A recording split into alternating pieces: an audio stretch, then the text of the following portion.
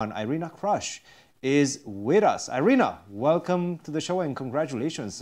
Great victory for you today. Thanks, guys. I can't see you, but yeah, we're a little bit of a distance here. It's an unusual experience. Mm-hmm.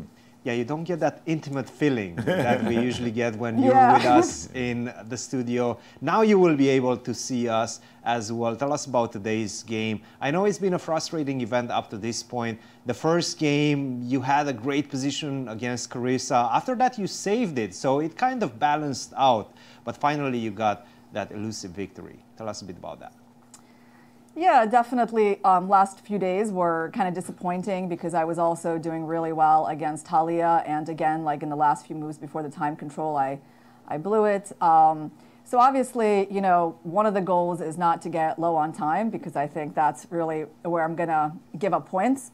Of course, today's game was so complicated that it was kind of hard to avoid the time trouble, even though I was trying to.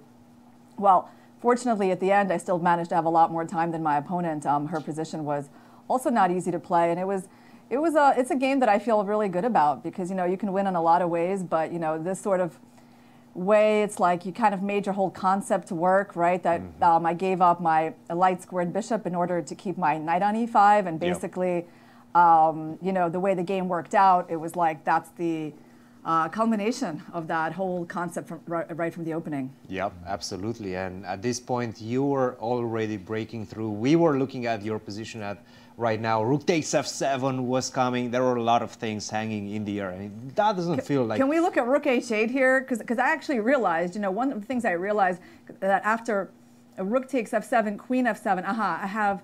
Oh, queen g5, right, because at first I didn't see this fork in f3. Like I literally was gonna play knight f7 and blunder this fork, so that's why I played king g2 on my next move. That's okay, a nice so this one was, yeah. Don't touch that queen, of course.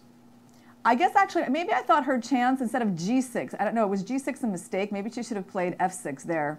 f6 was the best I was thinking defense, maybe yes. Yeah, she has to give up the queen, right? Like because I have to go for this line, and it's actually, well, okay, I'm going to have to still do a lot of work to win. But okay, it's not so easy for black to, let's say, go for this, because then you really have to admit that you're getting mated otherwise. Yes, that's right. No, very nicely played, a beautiful attack successfully conducted by you, Irina. Congratulations. We'll see you tomorrow, unless we have other questions from Yasser and Katerina. No, our congratulations, Irina. Something strange about today's round. Lots and lots of decisive games. The tournament started slowly. What happened in this round 3? Everybody's suddenly swinging for the fence.